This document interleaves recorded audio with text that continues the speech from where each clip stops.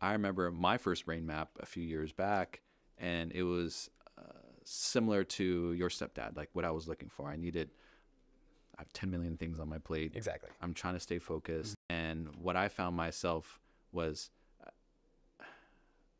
and I feel like I'm a high performer, but I would lose my focus on a task.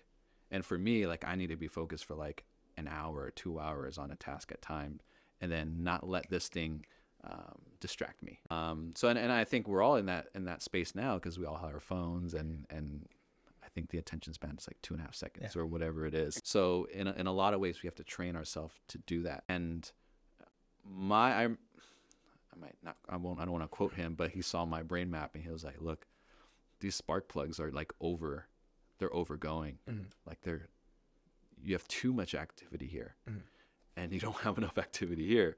So if he made the analogy to like my body, if one muscle's overactive and one's not active enough, what's going to happen? I'm going to have an orthopedic problem. Similar thing in your brain. If there's overactivity here and then not enough activity here, you're going to have some type of dysregulation. So me being in this side of the field, that made sense to me.